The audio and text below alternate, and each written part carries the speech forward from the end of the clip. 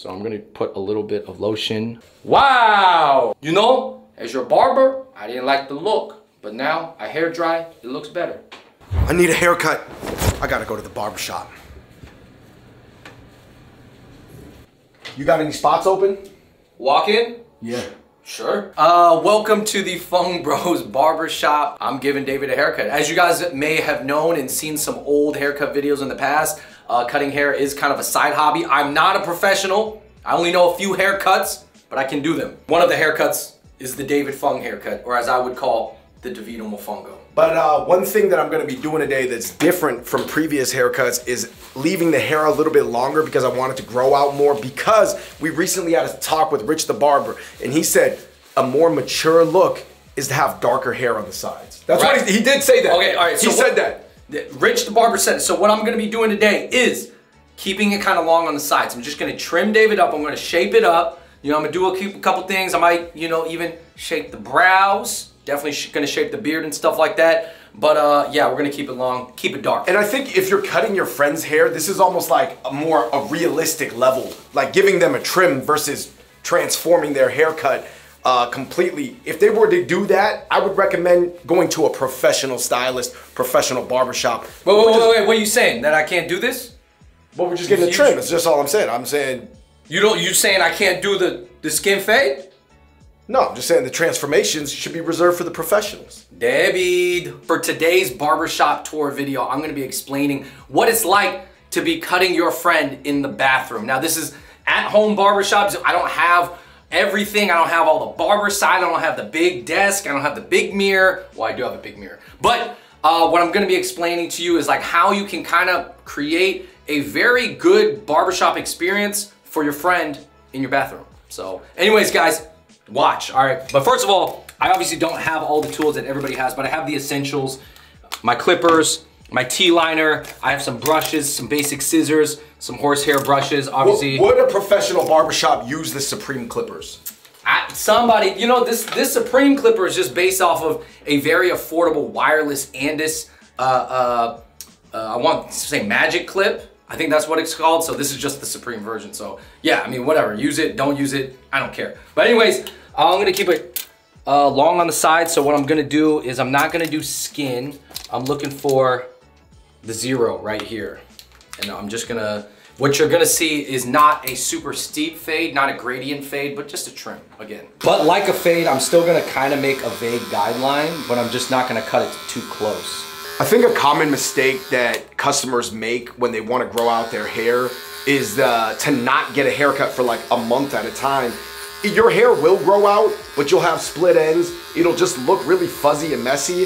I think it's way better to just progressively get longer haircuts if you're growing your hair out, so it really smooths out the ugly phase process. Lucky for David, he lives with a guy who can cut hair, so that I can still cut his hair pretty much like once a week if you want. So fading David right now is gonna be pretty easy because I'm actually fading from a longer length. It's just not gonna have that fade look as much because we're trying to keep his overall head darker. But I'm just gonna extend it here from a 0 flat to a 0 extended. I don't really know the technical term for that, but I just call it 0 extended. You're saying you don't use official terminology at Homie Barbershop? Could I learn is there a technical term for that? Take care of my shoehorn. Make sure my shoehorn's good. All right, so now I'm switching to the 1 clip, and I would say for 90% of fades out there, all you need is like 3 clips, 3 guards at most. You just need a 0 guard, you need a 1 guard, a 2 guard, and then most people, if you're cutting and they want it shorter on the sides, they're not gonna need more longer than 2. So really, at home, if you're cutting most haircuts, especially for Asian guys, those are all the guards that you need. So remember guys, you have your skin, your 0 extended, your 1 extended, 2 to all the way to 2 extended. So that's gonna give you really all the gradient you need. Now I'm just going up with a 1 real quick and do it lightly. Again, like I said, I'm giving David a trim. This is not a world-class fade, but it's going to be good enough. So now I'm extending it from a 1 flat to a 1 extended, just kind of making that gradient a little bit so that David can feel the fade. But I'm gonna ultimately keep quite a bit of hair on David, going around his head, This is like a speed fade, by the way, guys. I'm not spending 1 hour here. I'm not also getting paid 30, 40, or even $80 for this. But that's why this video is important, because I think for a lot of people, this is almost their most accessible barbershop, depending on where they live and their budgetary concerns. Cutting your hair at home or cutting a friend's hair at home, very, very easy. And I recommend everybody, especially if you're like a young dad and you got some young boys or you got a lot of friends you want to cut up, then learning some basic haircut skills is very, very important. Honestly, your kids do not need to be that fresh. Yeah, to be honest, your kids, it could be, but what are you gonna do? Push the edge up back to make it all clean and stuff like that? I don't know. But first of all, I do want to shout out to all those girlfriends who learned how to cut their man's hair during the pandemic. Shout out to you, because at least you learned how to cut men's hair, and that was very helpful, and I'm sure your boyfriend appreciated it. I got a 2 clip on, I got my comb, I'm gonna go on the sides. Like I said, you know, we want to keep David's sides a little bit long, but knowing Asian hair, I don't want to keep it like too long, right? And I still got to see some gradient. What's your opinion on the Flowbee? Do they need to bring the Flowbee back? The Flowbee? Yeah, the thing that had the suction cup attached to it. Oh, man. Honestly, that stuff never really worked, man. All those little haircut inventions. I don't think a robot's going to be cutting hair anytime soon. I saw that there was some robot hair cutting machines, but I don't think they're very efficient and I don't think they're very cheap. So ultimately, it's easier to just have somebody in the chair. Would it just look like a big robo cap that you put on your head and then you just take it off and eventually it looks like a lineup? All right, we'll play the video right here. It's fine in theory. I haven't done it yet. Hopefully it works, but we're doing it live. So here's the whole haircut from start to finish. Heads up, I look completely insane in this time lapse. I'm cutting on a 2+ because I want David's stuff long. But ultimately, when David styles his hair, I'm gonna ask David to put a little bit of product to mat it down to make it even look darker. I'm gonna check the shape here. Overall, I'm not mad at the shape. Like I said, it's not a super tight fade. As you can see, we still got some hair, some darkness. But that looks fine. Honestly, I'm okay with this. It looks passable. See, I'm itching. I'm itching to make this a skin fade right now, you know? You know how nice that would look if I just made the little guideline right there? But per my customer's request, I'm gonna keep it long. My rationale for keeping it a little bit darker on the sides is because I actually wanted it to blend in with my beard that is starting to get darker too. Because I think it looks really cool when it's just like, man, boom, boom. It looks like all one piece, like the anime. Hey man, you the customer, man. You the customer. RIP, I saw this photo of Godfrey Gao. He looked pretty cool with it. I didn't know if it was just because it was Godfrey, but you know, sometimes you get inspired by stuff you see in the magazines. You want to look like Godfrey Gao? Why didn't you just say that? I got you. All right, the top, I'm just gonna trim a little bit. Not gonna do anything fancy. Scissor cuts, that's more of the stuff that you're gonna learn at barber school. I did not learn this, but I just followed what barbers did and I just pay close attention and I just don't like F it up. Again, like I said, if your hair is cut, it looks clean, it looks like you got a haircut and it's not effed up, it's good enough. See, now, yeah, I look like a pro now, huh? Don't I? I kind of look like a pro now, huh? Does it feel like a pro? Wow, you're layering the fringes. I'm just trying to cut good enough to get validation at the Dominican barbershop, Moran barbershop that we filmed at earlier. That's my dream. Validation. Let me just do a little beep, beep, beep, beep, beep, beep, beep. Little scissor cuts there. Little beep, beep, beep, beep, beep, beep, beep. Some people are gonna judge my technique. You know what? Like I said, it's good enough. Yeah, I'm just gonna shape them up. So here, you can watch it on this side. So interestingly enough, this is often the part that makes it look like you got a haircut, obviously. The lineup is very important. I'm not even gonna lie, guys. My T-liner is not set up to cut as close as the ones at the shop. Like my T-liner could definitely be zero gapped. When you hear barbers talk about zero gap, that means that this outer guard, which is obviously supposed to keep you from getting sliced, is really, really zero gapped straight with the razors that are cutting. So it's gonna cut super close. So if you notice that my T-liner doesn't cut as close as the ones at the barbershop, it's because they don't.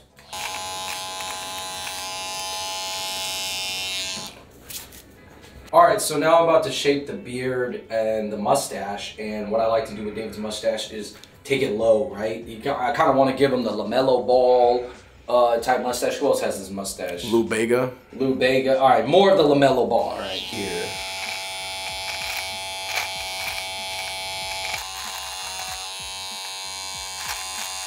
Because this side of David, his beard is not super thick. How do you make it thicker? You gotta cut up here. You gotta kill the little baby hairs. When you cut all these invisible hairs, actually, you're gonna start to see how it looks a little bit different. You're about shaving the peach fuzz. All right, so I know that David wanted some darkness on the side, so I'm gonna do a very, very light taper with a half extended, not skin, but because I still wanna see some type of taper fade on this side, because right now it just looks like one length from here to here, which is not bad, but I wanna see a little bit, so I'm gonna just do a really light taper. Taper right there. And it's just me moving the clipper back and forth, right? That's how you kind of get the fade. All right, so David does look like he's starting to get some whiskers here because it's not super dense, so I'm just gonna trim it really lightly on a 1.5. I still want him to have long hairs, but I definitely want this hair to be shorter than his chin hair. Even me, I don't have hair that thick, but I got this hair, this little goatee. It's gonna just lengthen my head shape a little bit. So still keeping some of the grizzliness here, but just trimming it so it's all even at least, a little bit cleaner, you know? So it looks upkept. You know, I think the key is sometimes you just want to let people know that you meant to do that, that you are upkeeping your hair, right? It doesn't have to look necessarily exactly like a certain fade or anything like this, but it looks even and people are like, okay, this guy knows how to groom himself. Listen guys, look intentional with your haircuts. Look like you intended to get one and you intend to upkeep one. All right, so we're moving on to the little other facial hair aspects. David, your eyebrows could use a little bit of shaping. And since I'm at home, I'm gonna use at-home tools. I'm gonna use a little bit of lotion because I don't use shaving cream, but I do have these eyebrow razors here that you can get off Amazon. They don't cut you straight up. If you cut, I can still like technically cut his skin, but I just gotta do it at an angle and it kind of pulls the skin out too. So they're very useful, but you still gotta be careful. So I'm gonna put a little bit of lotion because lotion's gonna help.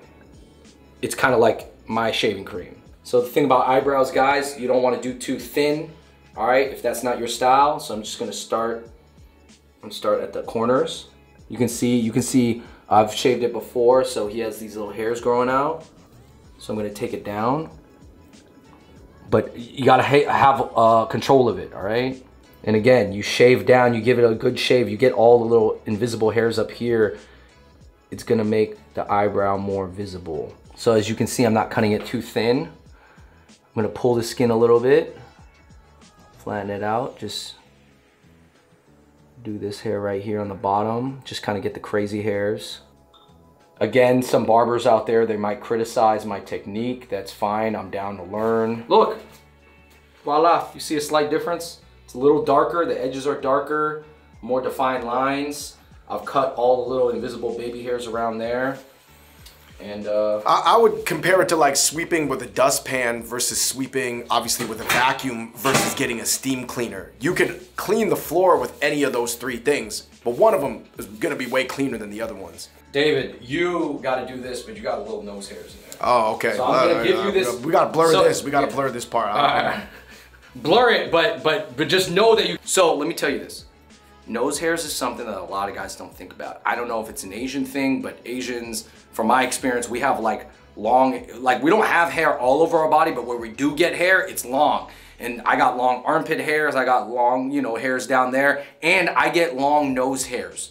And it's black and it's thick, so you know it's noticeable. Sometimes it looks like little fly legs. Trust me, it happens to everybody. So you gotta sometimes either take some of those curved scissors that are specifically made for nose, you know, not the ones with the sharp edges, but the blunt ends, or you get the little nose trimmer, the electric one, and you go in there and you trim it up. Not cut all your hair, because you still need some hair for safety and breathing, but you gotta trim it. And there's different ways to trim it, so think about it. But also be careful, again, because you can still cut yourself. All right, so I'm about to put some product in David's hair. Usually I'll use this styling powder. A lot of people use this. Obviously it does dry out your hair, but it gives it a lot of grit and texture. And then I also use this Hans de Foucault, which is pretty nice too. It's not super cheap. But David, you got this Cantu hair cream. Explain this to us. So basically, this is actually a leave-in conditioner. So it actually just nourishes your hair, but you can just leave it in and use it to style your hair as well. And I really like using this because it's not as damaging, because obviously other hair products, they would work better, but you have to take them out. And then when you take them out, maybe you're scrubbing your hair, you're losing some hairs. I'd rather use something that's almost like dual purpose, a little bit like aloe gel. Okay, so you're saying you want me to put this in your hair, but this isn't really for styling, this is for repair. Right, but it will get the job done. So listen guys, we're doing things different at the homie barbershop. Even I'm gonna tell you this, even I gotta see how this works. So here, I'll tell you this. Based off this, it's giving you a little bit more of a wet look, which is fine. It kind of looks more like how gel does in your hair, which I think if you're gonna do gel or this, maybe this is a healthier option, but it definitely doesn't look like I put the hair powder in, right? Right. Right, this is a different look because the hair powder is gonna give it that more fluffy matte look. But hey man, if you feel good with this, that's ultimately the #1 thing. Yeah. If you feel good. I'm not gonna lie guys, I've always been a little bit lazier, so I would just put the aloe gel lotion that you could also put on your skin in my hair, or I would put things that were really like dual usage. Yeah, but look up stuff about aloe gel, because I don't know, if that's not made necessarily for hair, it could be astringent, it might dry out your hair too. But anyways, this one is a creamy hair conditioner, and it does work a little bit, like I can mat down the side a little bit, so that's helpful. Look at that, nice little fade. It's a cool little fade. Listen guys, that was a very quick trim from Homie Barbershop, and this is something that obviously, you know, it does take some knowledge, some level of repetition to get to, but you can provide this for your friends. And I think this is a really great service because not everybody wants to spend anywhere from obviously $30 to $80 every week. You know, some people, they should do that, but other people, this is gonna be a great substitute. Hold up. Come back. All right, so I understand that David preferred to put the hair conditioner in, so it kind of put the hair together and kind of clumped it together. It's obviously healthy for your hair, but we gotta blow dry. Blow drying is actually very important. I know, David, you may not usually do this, but you gotta take a comb, either the one that has the holes in it or this, what do they call this? A pompadour comb, a quiff comb. Take a little bit, and you just kind of roll it in. And actually, it's really important that your blow dryer has like an attachment. Yeah, this flat attachment is key. So this is actually giving David a lot of volume that he previously was not having. Right? And I'm using a mixture of warm and cold air. And also, this is gonna take off some of the hair here. Wow! See? Now that looks a little bit more fuller hair. I think when we first put in the hair conditioning, it was a little bit wet, and you kind of saw your scalp and stuff like that, and that's why, you know, as your barber, I didn't like the look, but now I hair dry, it looks better. Overall, guys, look, that's how you can do a trim at home in a very, very barbershop style. So yeah, let us know if this video was helpful. I do still cut hair from time to time. Who knows, maybe in the future I do a little guest barbering at 12 Pel. That would be fun. Or I come to some other barbershop and do it. But anyways, guys, let us know in the comments down below.